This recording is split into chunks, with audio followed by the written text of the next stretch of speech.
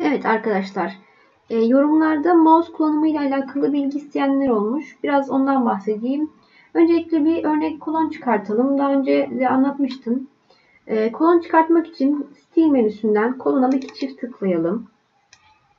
Kolon menüsü açıldıktan sonra buradan HA400 I profil ayarları otomatik olarak geliyor. Kütüphaneden değiştirebiliyoruz. Hemen HA300 olarak değiştireyim. Apply, OK diyorum. Materyal kısmı malzeme ile alakalı bir kısım. Hani malzemesi buradan gene kütüphaneden seçilebiliyor. Değişik bir malzeme kullanılmak istenirse. Şu an ben oraya dokunmuyorum. Pek malzeme ile alakalı işim yok şu an. Class dediği kısım renk ayarı. Yani gelecek kolonun rengi buradan ayarlanıyor. Başka rakamlar koyarak rengini değiştirebiliyoruz. Mesela 7 idi, onu 8 yapalım. Position kısmından 7200 gelecek kolonun boyu. Bu default olarak, yani default denilen ayarlar bunlar. 7200 olarak gelecek. 6000 ya da 6500 olarak ayarlayabiliriz. Modify, Apply, OK dedikten sonra kolonu istediğimiz yere şu şekilde koyabiliyoruz. Şöyle iki köşeye koyalım.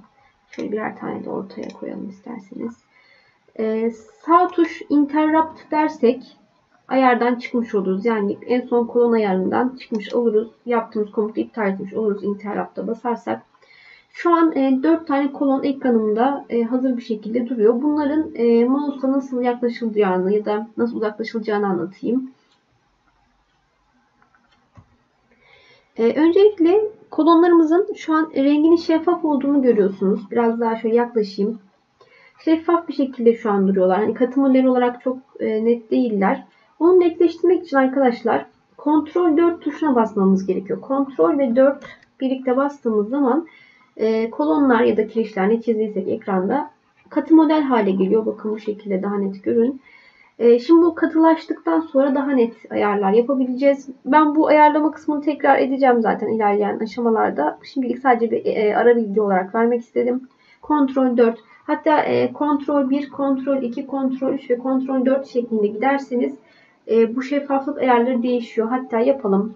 Ctrl 1, bakın iyice şeffaf çizgi haline geldi. Ctrl 2 biraz daha koyulaştı. Ctrl 3 ve Ctrl 4 şeklinde gidiyor. Bunlar bu şekilde katı model hale belli bir aşamada geliyorlar. Bunu da bahsetmiş olalım.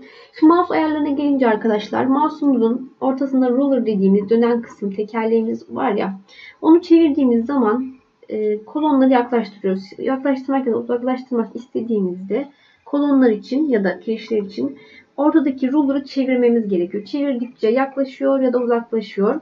Ruler'a basılı tutarsak şayet, bakın bastığım zaman bir pan dediğimiz el sembolü geldi. Ekran içinde yapıyı ya da çizdiğimiz her neyse hareket ettirmek istediğimizde ruler'a ya da tekerleğe basılı tutarak şöyle el sembolünü görünceye kadar basılı tutuyoruz. Bu şekilde ekranımızı hareket ettirebiliyoruz. Çevirdiğimiz zaman ileri geri büyüyüp küçülüyor. Bastığımız zaman da ekran içinde hareket ettirebiliyoruz.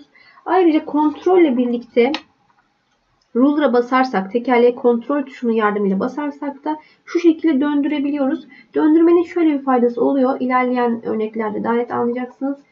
Bir kolonu ya da kirişi yerleştirirken çok yaklaşmamız gerekecek iyice net görmek için. O yüzden kontrolle birlikte çevirmemiz gerekebiliyor bazı durumlarda şu şekilde. Çevirmek istediğimiz zaman da kontrol ruler'a basıyoruz. Ruler'ın kendisini çevirdiğimizde zaten yaklaşıp uzaklaşıyoruz. Ruler'ın sadece kendisine bastığımızda da bu şekilde ekranda hareket ettirmiş oluyoruz.